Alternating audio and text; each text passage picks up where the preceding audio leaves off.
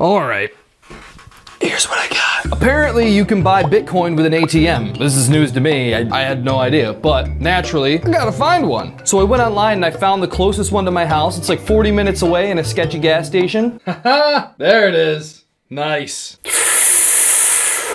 I found out this was a CoinSource ATM, so I figured I needed a CoinSource account. So I went online, made a CoinSource account, but then I realized that the CoinSource app was nowhere to be found in the App Store.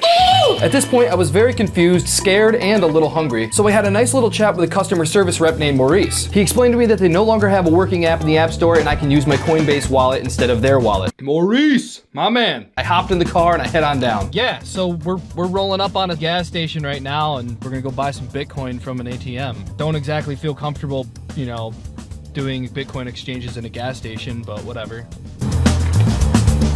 Yeah, it's right here. Look, Bitcoin ATM. When I showed up, the ATM turned out to be a little intimidating, but it was honestly a lot easier to use than I thought it would be. You put in your phone number and they send you a code. Once you put the code in there, you have to accept the terms. Click buy Bitcoin, receive Bitcoin, open your wallet, scan it with the ATM. They'll take their fee.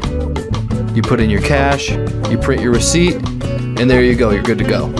All right, yeah, so there was a pretty long line in there, and this dude bought like 20 grand of Bitcoin right in front of us, and some old lady dropped a bunch of money on the ground, but I got some Bitcoin, so that's really cool. Now, before I tell you when and why you should use a Bitcoin ATM, I have to warn you.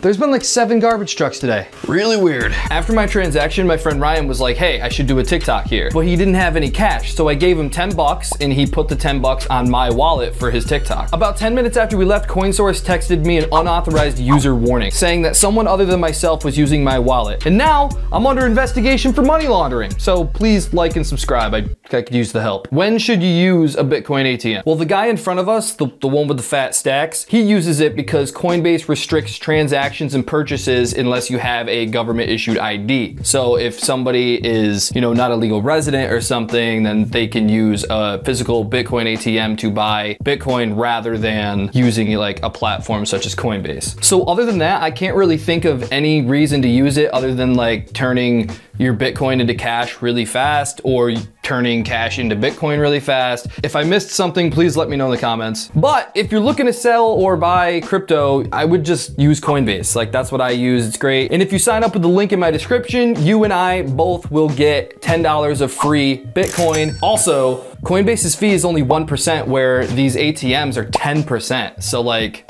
kind of a no-brainer. However, and this is really important, there's no insurance for it. Bitcoin is not a federally recognized asset. Things like FDIC and SIPC cannot help you. If a platform such as Coinbase gets hacked and you lose all your crypto, you are out of luck. You are not getting it back. If you have a significant amount of crypto on a trading platform like Coinbase or an online wallet, I strongly urge you guys to put it on a hardware wallet, such as this right here. This is a ledger. You put your Bitcoin on here and you put it away. It's totally protected right here. No one's gonna hack into this unless they have this piece of hardware. I'll leave a couple links down below where you guys can buy one of these, and yeah, that's all I got.